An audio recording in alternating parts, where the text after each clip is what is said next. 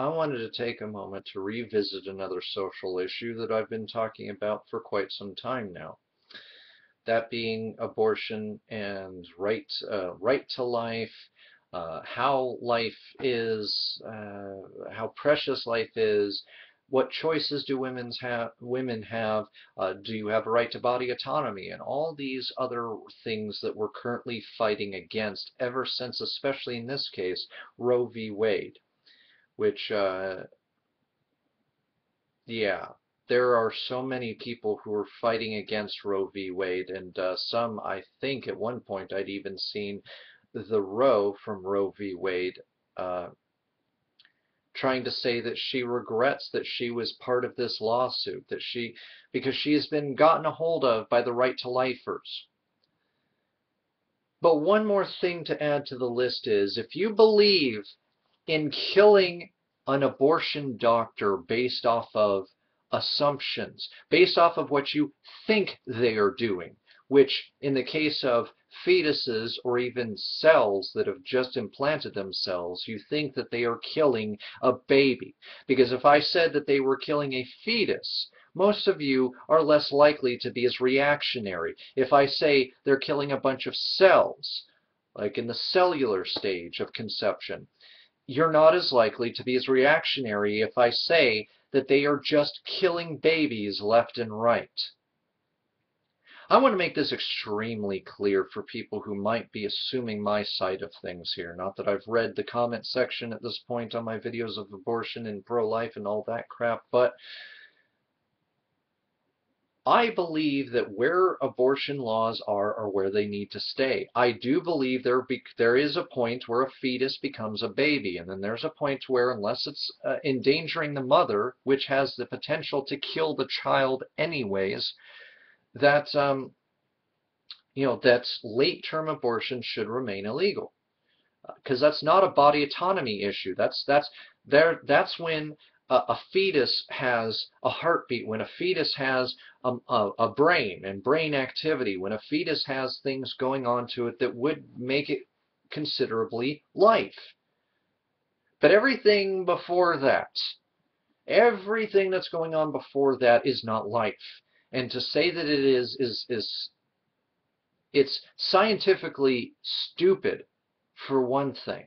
And the fact that it's given any credence whatsoever just boggles my mind. The fact that we are here in 2013 and we are fighting this battle amongst others, that we are fighting the battle of evolution versus creationism, especially down in Texas, especially down in Louisiana, that we've learned nothing in the many thousands of years that we have been on this continent. Why did the Puritans leave England? Because they were feeling like they were religiously persecuted. But ahead of them were the Quakers. The Quakers believed, hey, as long as you're a good person, we have no quarrel, we have no beef. We don't like what's going on in England, so we left so that everybody of every faith, no matter what faith of sect of Christianity you were, they didn't care. They didn't even care if you were Puritan. They were fine with you. And these were the actual people who first came here to this country. Then along comes the Puritans who say, we're right, we're the way, we're pure, thus our name, Puritans. And they go on and they start subjugating the Quakers. The Quakers, people who felt that Indians deserved equal rights and equal pay for any work that they did for the Quakers. Oh, those terrible, terrible Quakers. Yeah, they deserved to be religiously persecuted by people who came to this country to escape religious persecution. And you know what? We're still fighting this. We have sects of Christianity that don't feel like they can mix well together. We have whole sects of Christianity that don't play well with any other religions and think they're all wrong and should be pushed off of this continent. You know, immigrants go home. Never mind the fact that almost all of you are immigrants. But again, Quakers are a nice little footnote in history against that white guilt about what we did to the Indians. But that's a whole nother topic here. The fact that we are having a war against science and everything that science can do for us, and the fact that it's not coming just from the religious, the fact that we could have all the things that our science fiction movies said we should have here in the year 2000, but we've stopped because we're so hung up on petty differences. A woman can't have her own body. Hell, we're still fighting over whether somebody has a right to assisted suicide, meaning that your life and your body is your own until the moment that it might impact or hurt the feelings of those around you. And then their feelings have to be considered. You have no right to end your own life, and yada, yada, yada. And that's another topic that I'll be getting into tonight. But Slain, Kansas abortion docs clinic reopens. Protesters seek rezoning to block facility. If you're so pro-life that you believe the only way to protect life is to kill somebody based off of what you have been told that they are doing, which you have had pounded into your head that they are doing, and not actually caring about what these people are actually doing. Oh, right, I forgot. Silly Octavius. Things like condoms and contraception is pre-murder of pre-life. Oh, how stupid of me to think that there was any way for me to inject logic and reasoning into this discussion. Oh, right, I keep forgetting. What was it that one particularly evangelistic user had once told me on DeviantArt? Oh yes, logic and reasoning are tools of the devil.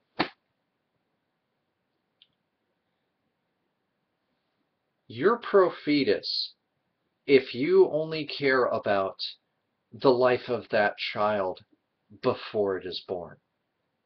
If you're willing to kill somebody for your belief systems, you have lost. If you're willing to step outside the bounds of, at times, what your ideology actually calls for, because you want to take, you want those brownie points, you want to take that extra step to show that you're extra devoted to the cause, because you've been told that a cell is a baby, and that killing that is no different than killing children, then maybe it's not these doctors who are the people who are so disgusting. Maybe it's not these doctors who are the ones who are so dangerous. I've read at times cases where people bombed abortion clinics with pregnant people inside those clinics, thus becoming abortionists themselves. But no, they like to sweep that under the rug, just like many animal rights activists who go too far, and say this was done in the name of purity, this was done in the name of morality. I've already talked about how flimsily those things are based off of, how thin the ice is that makes up that kind of reasoning. Although trying to reason with these people, the ice gets much thicker, as does their heads. There is no right for you to do this. You want to force motherhood sometimes on people who are not good people, who are not good parents. And as I've talked about time and time again, you then have CPS busying their time on my doorstep in the past, when they should be on the doorstep of these people who you feel everybody should be a parent. Never mind whether they need to be a parent, whether they can be a parent, whether they have the finances, the mental stability, and everything else that goes along with parenting, because I can tell you from experience, it's not a walk in the park, especially when you're doing it as a single parent.